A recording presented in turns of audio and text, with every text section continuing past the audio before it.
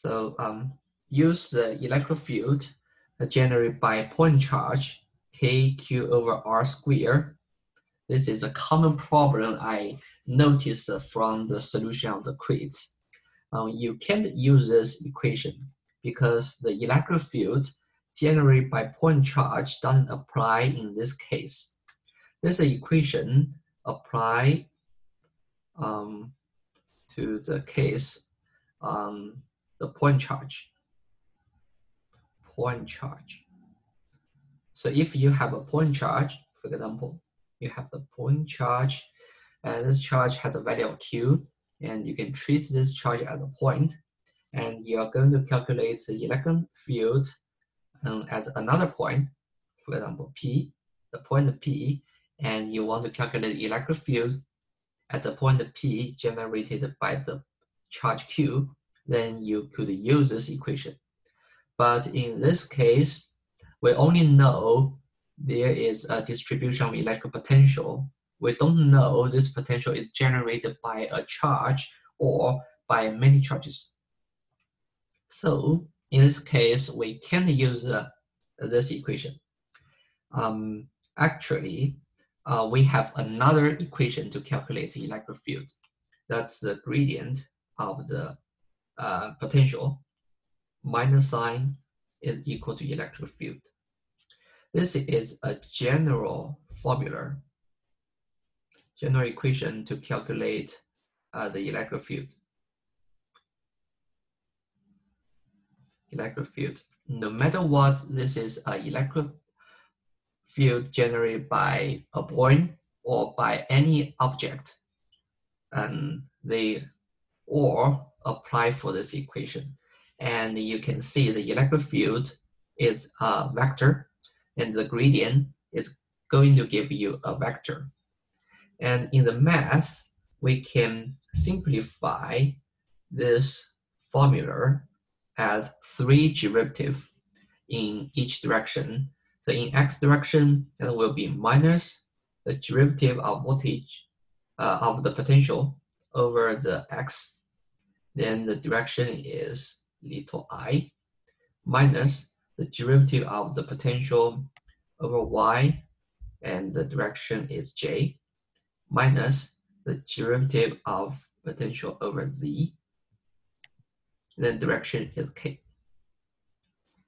Okay, so ijk give you the unit vector in x, y, z direction, and the value of the electric field is the gradient of the potential in each direction.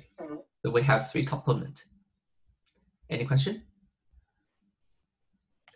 Okay, so let's go back to this question.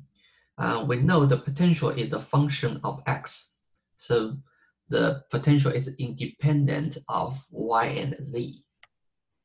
We can simplify this equation as a derivative of x, then the derivative of y of z is equal to 0. So we have minus partial v over partial x in little I direction. Okay,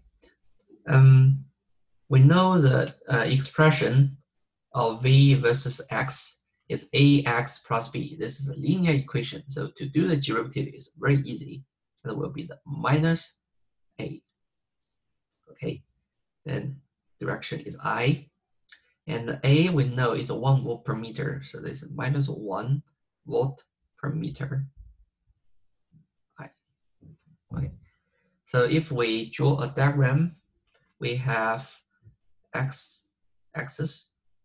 This is x1, this is x2, and x1 and the electric field, and x2 the electric field are all equal to minus 1 volt per meter. Okay, so minus sign means the electric field go to the opposite direction of x. So electric field goes in this way. This is electric field go to negative x-axis, And we calculate the electric field from this formula. We get the electric field is independent of the x. So E is uniform.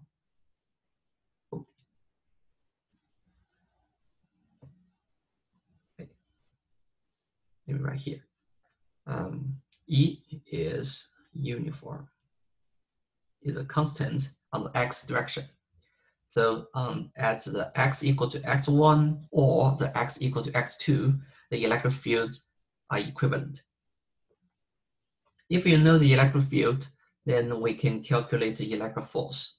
We use the equation electric force equal to the charge times the electric field. The charge is -1 mu coulomb times the electric field is -1 volt per meter. So the value will be +1. The unit is mu Newton. Okay. If we draw the diagram in the x1, then we will have the force goes to positive direction. This is the force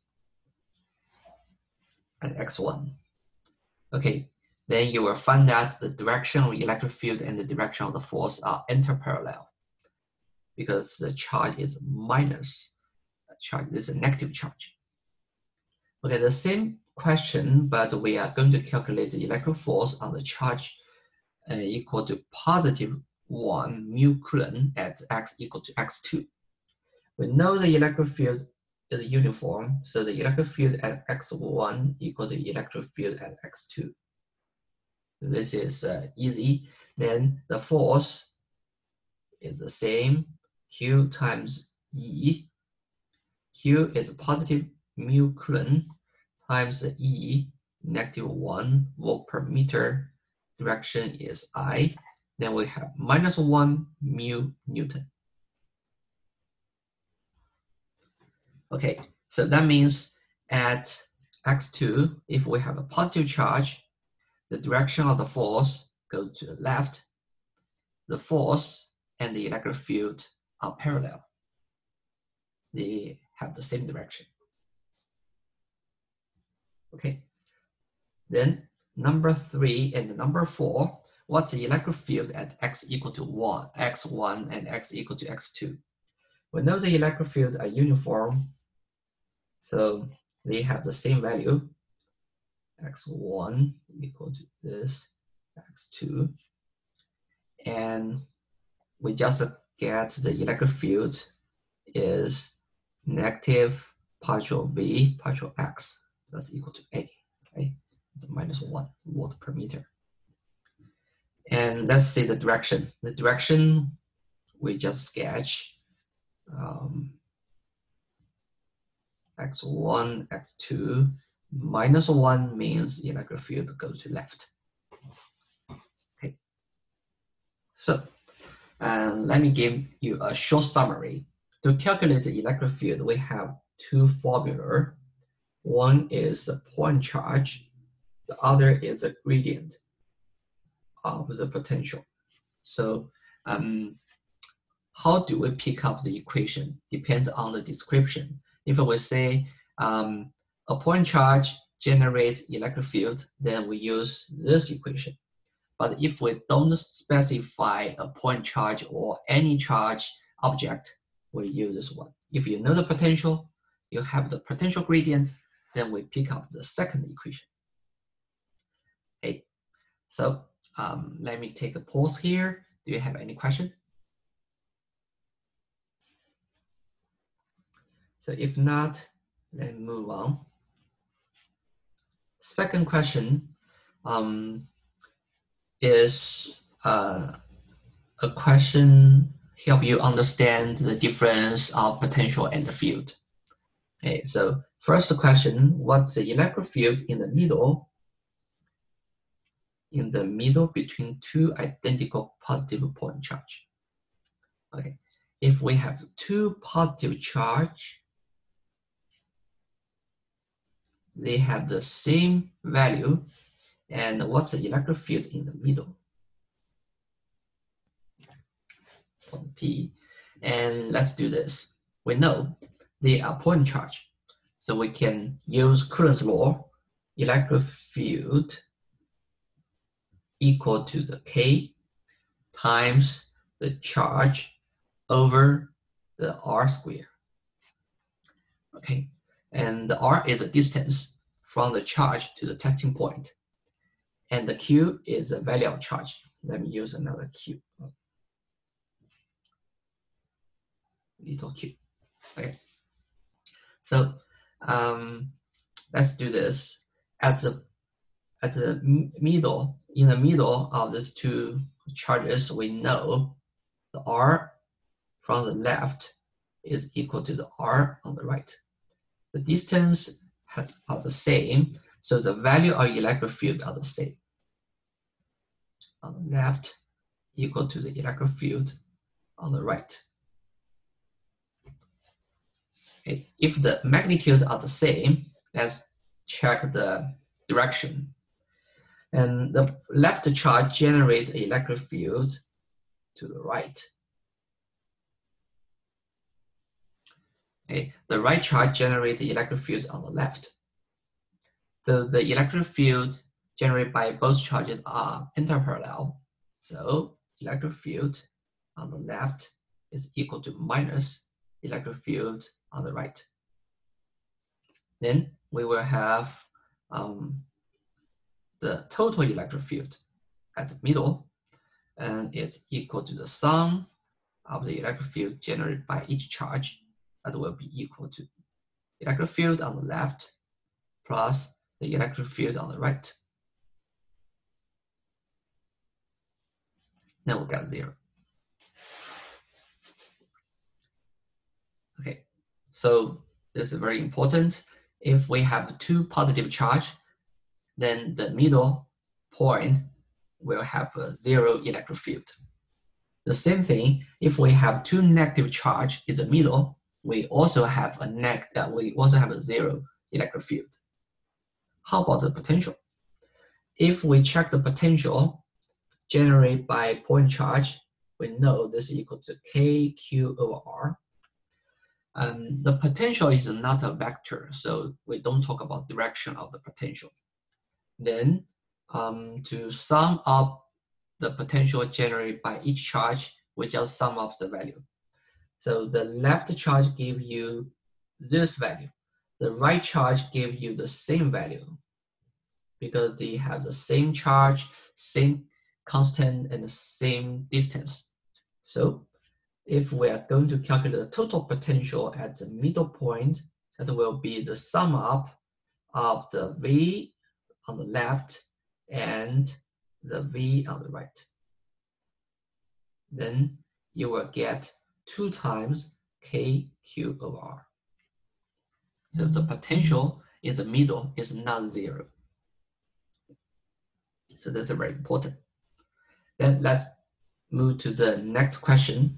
If there is two charges and they have the same magnitude but opposite charge,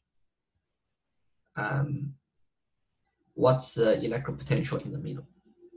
Let me sketch a diagram. We have a positive charge on the left, a negative charge on the right. Then in the middle, what's the electric potential? So we use a potential equation generated by point charge.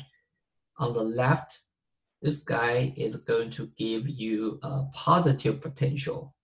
That's KQ over R. So near the positive charge, the potential is positive. But on the right side, the negative charge will give you a negative potential. So near the negative charge, the potential is negative. In the middle, we sum up the potential generated by each charge. We will have KQ, the positive charge's potential, plus the negative charge's potential. You will get 0. Okay, so if we sketch a potential line, equal potential line, you will find that the potential near the positive charge is positive, on the same circle, the potential are the same. We call it the contour line. And near the negative charge, the potential line are negative. So this is a potential line. And in the middle, the potential is 0. Okay. This is number 2. And quick question, what's the electric field at the center? The electric field at the center, we use this equation. Electric field equal to kq over r squared, but we have to consider the direction. The left charge generates the electric field rightward. So the direction goes to the right, and the negative charge generates electric field also goes to right.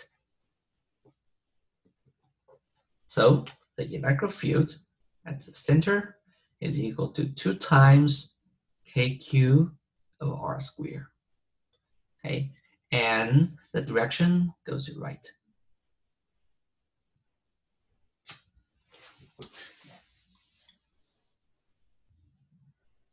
So do you have any question?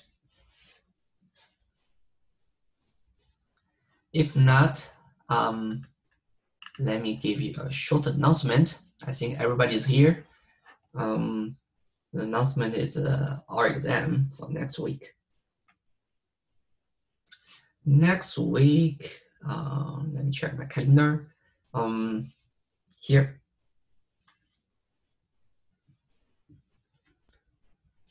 #21, 21st, at 4:25, I believe this time to 5:25. And we have the first hour exam. It will take 1 hour to finish our exam. And this hour exam is a closed note. The book and the internet search is forbidden. But you can use the equation sheet. Okay, the equation sheet is allowed. And you can find the equation sheet on the course site. You find the equation sheet, let me see, equation sheet. Here, under the general topic, you will see, hold on, the equation sheet.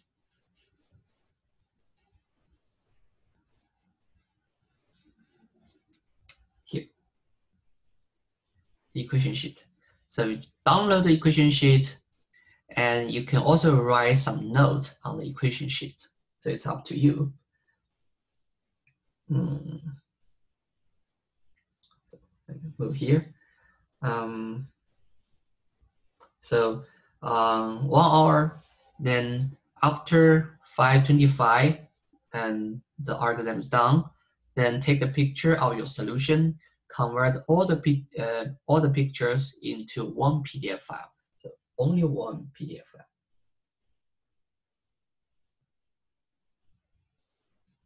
Okay, then upload on the course site.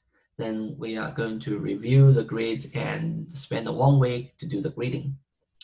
And for the rubrics, we will adjust the rubrics because I know we will change how we're grading, because if we find the exam is too difficult, we have to decrease the standard and give you more points. So the exam will be very tense, and if you cannot finish all the questions, just read the description and pick up the question you're confident. And if you don't know how to jump in and you don't know which equation you're going to use, just skip. And we will give you many questions, and each question have the same credit, but they don't have the same difficulty. So I think this is a strategy to do our exam. Okay, and I also have some announcement about the covering material. So go back to the notes. So there will be 4 questions on our exam. We have 2 electric field questions. 2 is about the electric field, and 2 is about the magnetic field. Okay, and for the first question, we will ask you to calculate the electric field generated by point charge.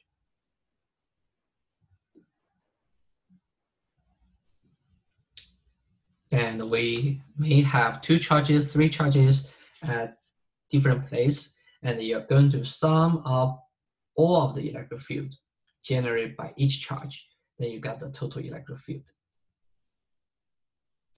And when we talk about electric field, this is a vector, so you have to specify the magnitude and the direction. And also, we are going to ask you the potential generated by point charge and the total potential of different charges and the potential energy. Potential energy for different pair of charges and how to use the potential to calculate the potential energy. So this will be the first question. The second question will be the electric field generated by a symmetric geometry object generated by symmetrical object. Something like a ball, a cylinder, or an infinite sheet.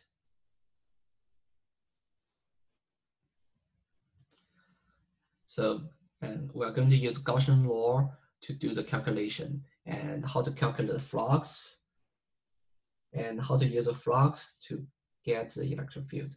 So that will be the second question. The third question of magnetic field will be a moving charge.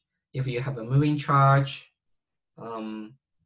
if you have a current or a current, and then surrounding the moving charge or current, what's the magnetic field distribution? So we're going to calculate the magnetic field by using the equation. For example, the moving charge, we're going to generate a magnetic field, and the equation will be a constant times the charge velocity cross the vector of r over the distance square. And also for the current, the magnetic field is equal to a constant times the current over the distance. So these are the common problems for the first exam. And the fourth problem I will talk on the Friday. We are going to use the torque and the force generated by magnetic field. On a loop. So if we have a magnetic field, something like this, and there is a loop inside the magnetic field, then does the loop, this circle, wire circle, has any force on site, or is there any torque on the loop? So this will be the fourth problem, and I will spend some time talking this on Friday. So today, my plan is going to talk about this one. If we have a current, how to calculate the magnetic field generated by a current. So here, let's go back to the Mastering physics. The Mastering physics, we have a question. This is a Mastering physics due yesterday, and number 7. I think this is a typical question in our exam. There are 2 current. There's a current I, and they have different direction. you see there is a dot, there's a cross. So this is a notation of direction in 3D. Because this is a plane, we cannot draw a 3D direction in a plane.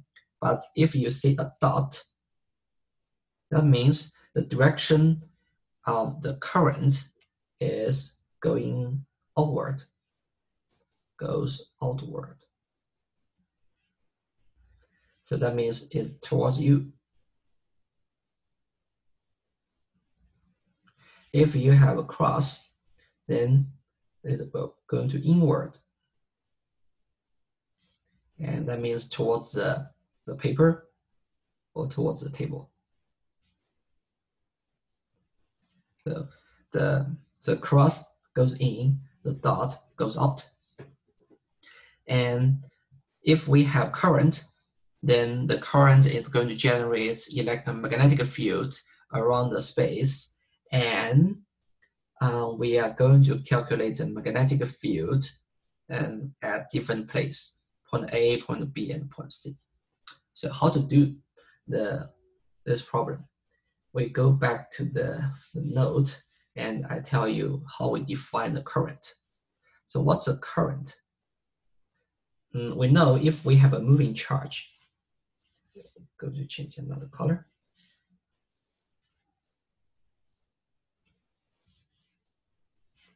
If we have a moving charge and with a speed, and this moving charge generates a magnetic field around this charge.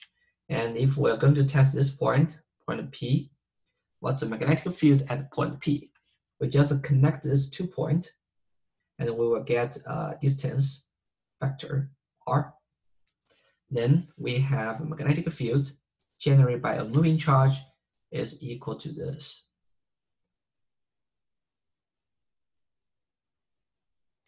So this is a magnetic field generated by a point charge. If we have many point charge, a series of point charge, and the moving in a cable with a constant direction. So the direction is a constant. And they have the speed. Then we say in this cable, there is a constant current.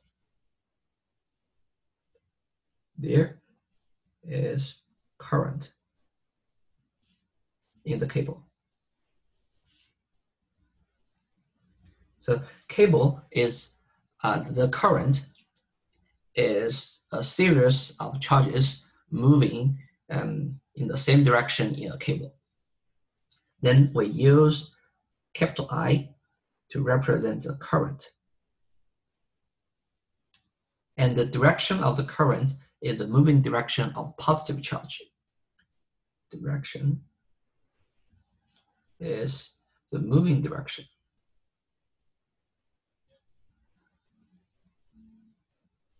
of positive charge. So if you have a negative charge, then the direction is opposite direction. Okay. Then how to quantify the current? We draw a cross section on the cable. Then we use a timer to count how many charges moving through this cross section in a second. So in a second or in a time interval, how many charges moving through the cross section.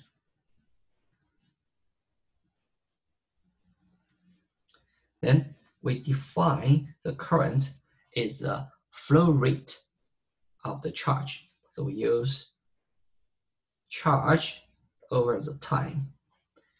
So if in 1 second, there are 4 coulomb of charge moving through the cross section, then the current is 4 coulomb per second.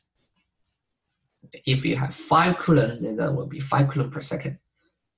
So in this case, we define the current. This is charge rate.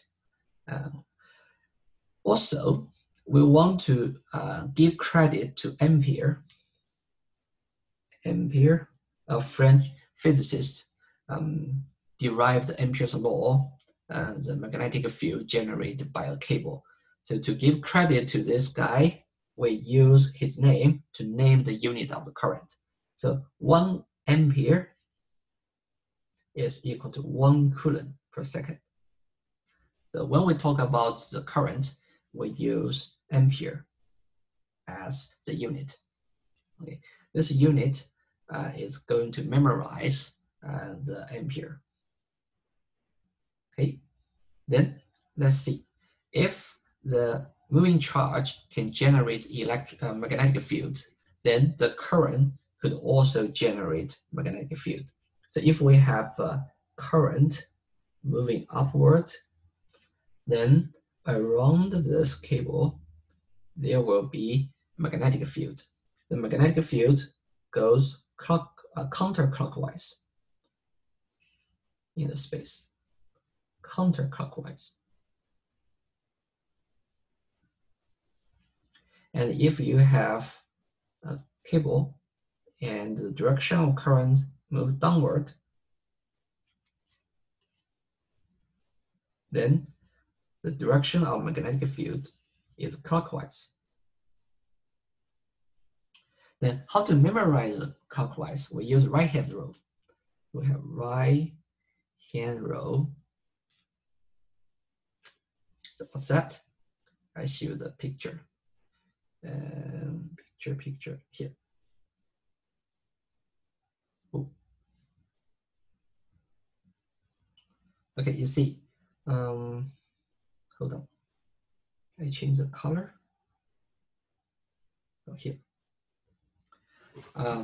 So we use the right hand to hold the cable. First one.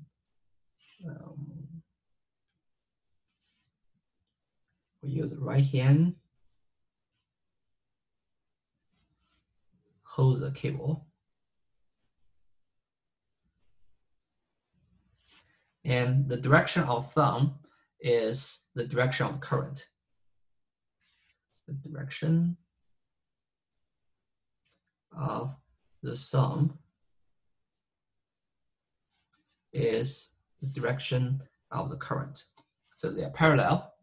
And the direction of your forefinger curling in this way. So the magnetic field curling is surrounding this cable in the same direction.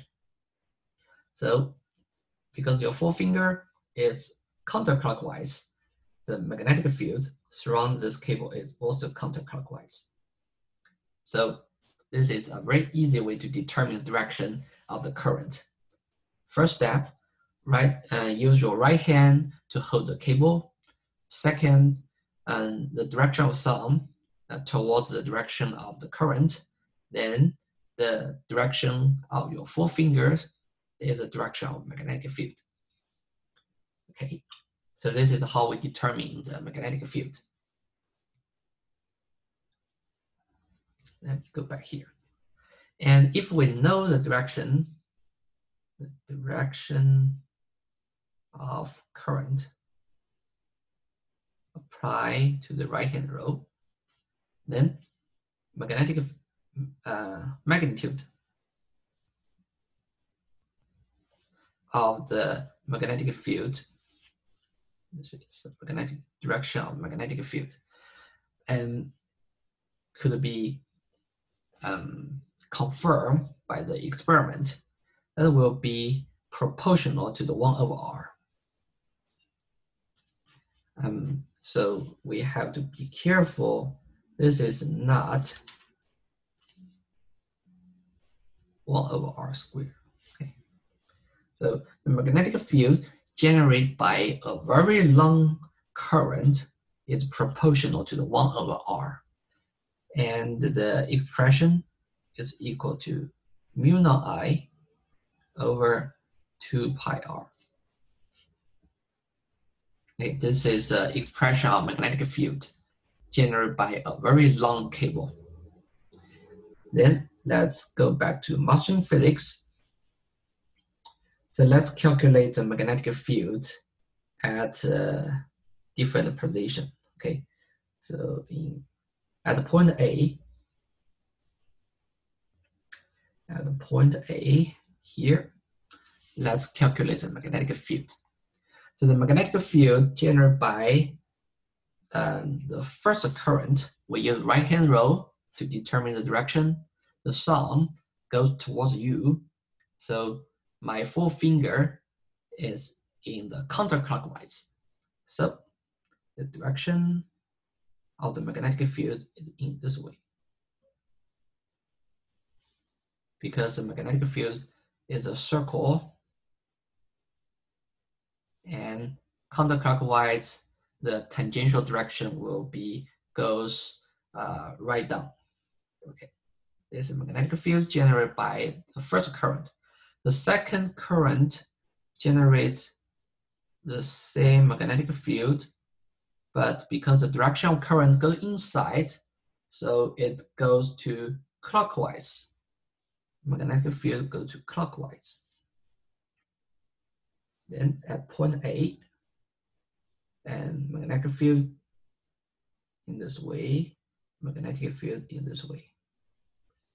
So we have to sum up these two magnetic fields. They will go in this way. This is total. Okay, then let's calculate the magnitude. This is 45 degree. This is also 45 degree.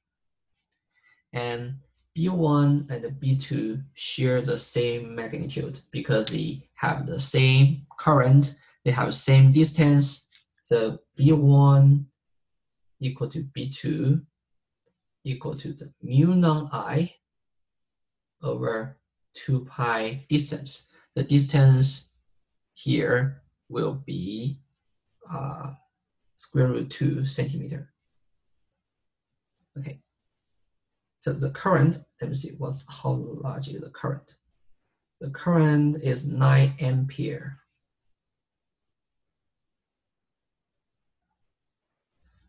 9 ampere. So mu non is 4 pi times 10 to the negative 7 over 2 pi square root 2 centimeter times 10 to the negative 2. The current is 9 ampere. Okay, this is a result. And the magnetic field unit is Tesla. So we use this one. So this is a magnetic field at point A. Let's go to point B. The point B, same thing. The first current give us a counterclockwise direction in this way. And the second current give us a clockwise. So it also goes to the same direction. So the magnetic field at the point B is 2 times of each magnetic field generated by B1, B2. B1, B2. Okay, B1 will be equal to 2 times mu non I over the 2 pi distance. Distance is 1 centimeter. Okay, this is point B. At the point C, same idea as the point A. So you can just draw the circle at the point C, determine the direction of the magnetic field, then do the calculation. Okay. This is for part A. Why did you not like multiply it by like sine of 45 to indicate like that it was just like the x component of the magnetic field? Okay, let me go back here. This gives the electric field, magnetic field in this way. This goes magnetic field in this way. And just now, I calculate the B1. This will be equal to mu non I 2 pi square root 2 centimeter, right? This is a magnetic field generated by this one. And right. because it's a 45 degree, so the sum of these two vector will be square root 2 times the B1. Okay, so this is the total.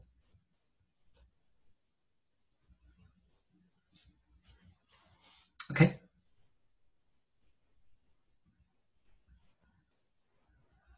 Yeah. Any other question? Okay. If not, let me go to the Ampere's law. So we're going to do the integral, a line integral of the current. So if we have current in this way, then the magnetic field is counterclockwise. So if we look from the top, then we have the current in this way, and we will have a circular magnetic field.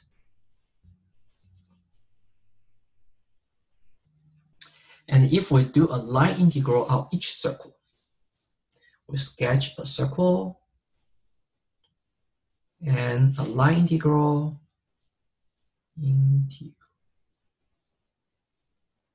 is equal to a closed circle magnetic field times the dl.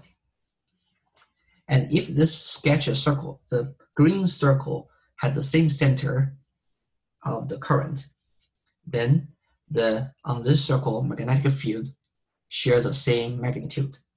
So in this case, this line integral could be simplified as the magnitude of the magnetic field multiplied by the circumference of the circle, 2 pi r. This is r.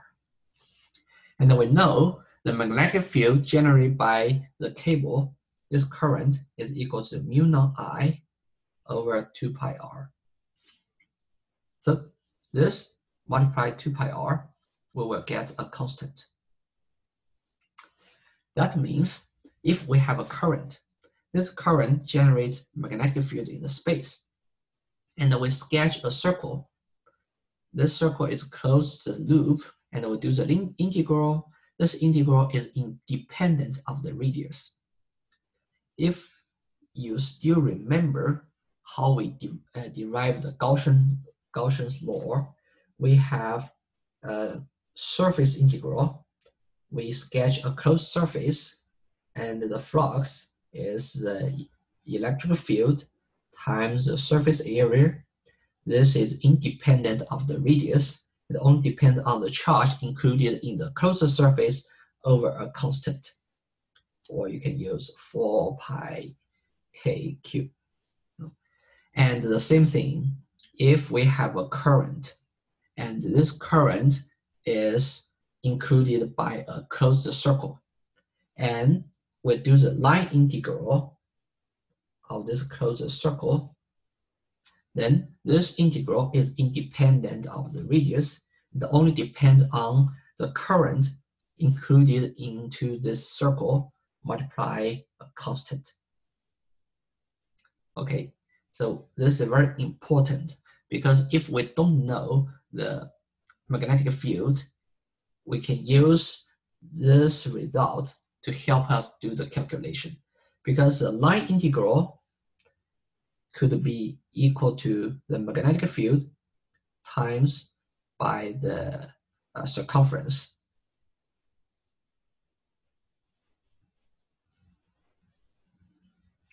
Then this is equal to a constant. Then the magnetic field could be solved by using the constant over the circumference.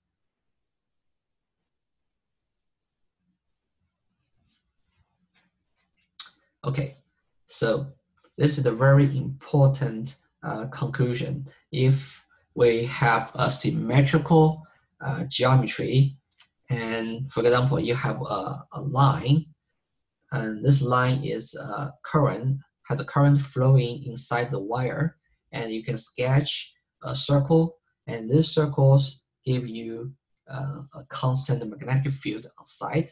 then you do the integral, the line integral, you will get a constant mu naught times I. Then you use mu naught times I over the circumference of the circle. Then you get the magnetic field. So this will be a question in the motion physics. I show you this one. And number 10. Number 10, there is a very long hollow wire. And the hollow has a R1, R2, so something like this.